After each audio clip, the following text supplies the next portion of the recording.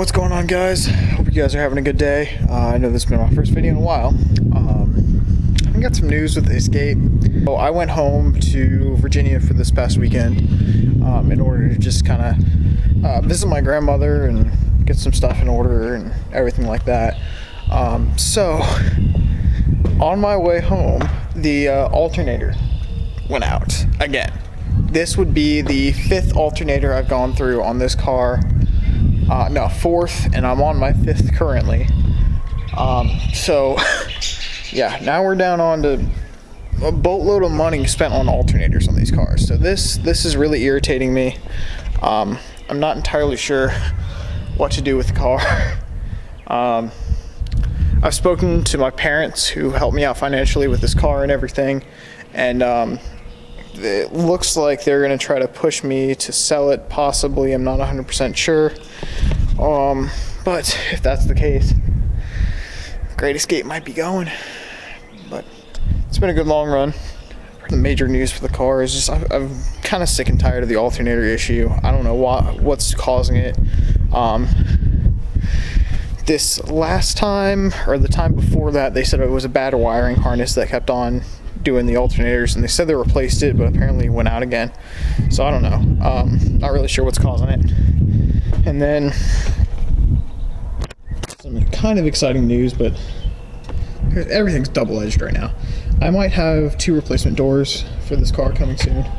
I am trying to get in contact with one lady in Pennsylvania, probably 15 minutes away, that has the exact same color Escape.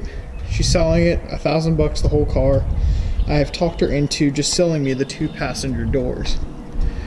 Now if she does that, then this will be replaced and fixed, and it won't look so crappy with this big old dent in it. Kind of exciting news. I'm really hoping she can respond to me, because her and I went back and forth talking on like Saturday, and she said something about Tuesday in her last message, but replied to her with a question mark and then asked her, what does that mean? And then she hasn't replied to me since. It's now 7 o'clock Wednesday. She still hasn't responded. The last time responded to me was at 7 o'clock Sunday.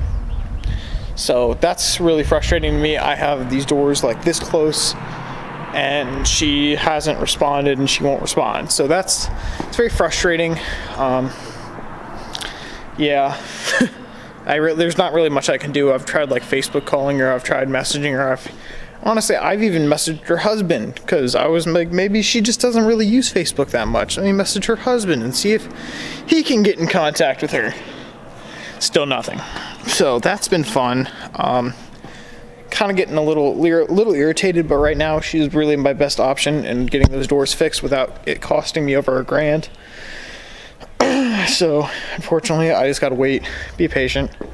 I'm thinking she'll probably respond in a week, and who knows. We have a meet coming up this Saturday, April 14th. Yeah, April 14th. It is going to be a small little Escape meet, and we're all cruising to a larger meet. It's going to be, right now I have like 3 or 4 people going that have Escapes. Hopefully it'll be fun. There will be a good video coming out for that event for sure. Definitely gonna film as much as I can then, and yeah. So I think later this week you'll probably get a prep day video Friday of just me cleaning down the whole car and working on just getting it meet ready. 'Cause I mean, like, look, this thing has been the biggest pain, but I love it so much. If I could just get this to stop rusting, then it would be perfect. But like rust. There's other spots over there, but whatever.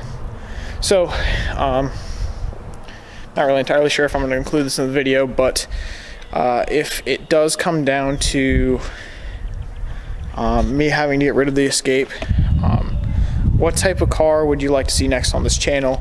Right now I'm kind of trying to figure out what would be best for me. Like I said, nothing's in stone. I really don't even know what they're going to say to me. They just told me that like we would have to have a conversation about the car at the end of the month. So I don't know. I think they just kind of want to get me in a safer car or more reliable car. They just recently moved out to Colorado, so when I was halfway back from West Virginia to Virginia, I was no power. I didn't have anybody near me within 100 miles that would be able to help me.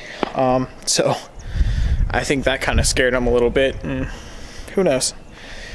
They might end up pushing me to buy or to sell the Escape or do something with the Escape. I really don't know, but I'm trying to decide between either switching to something more off-road ready, off-road capable, stuff like that, or going a different route and switching to like a Mustang, something sporty or something faster.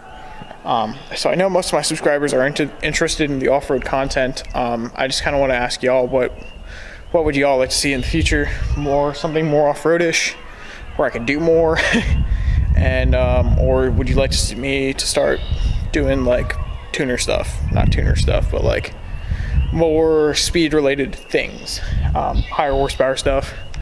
Who knows? But yeah, that's pretty much all I really wanted to do for today's video. I haven't really made a video in a while, so that kind of bugged me. And with the alternator stuff, I really meant to go to like 3 car shows this weekend, then the alternator gave out. So that was extremely unfortunate, and I couldn't go anywhere. But luckily, the shop I took it to fixed it in one day, which was amazing. I dropped it off on Friday night, and they had it ready by Saturday at like 5 o'clock. They even stayed overtime to help me out. There's some good people I knew back in Virginia, a shop I used to take it to all the time. So they're good people, and I'm glad they could help me out and stuff. I'm gonna look out for new videos this week. They will be coming, I promise. Thank you. Until next time, like, comment, and subscribe.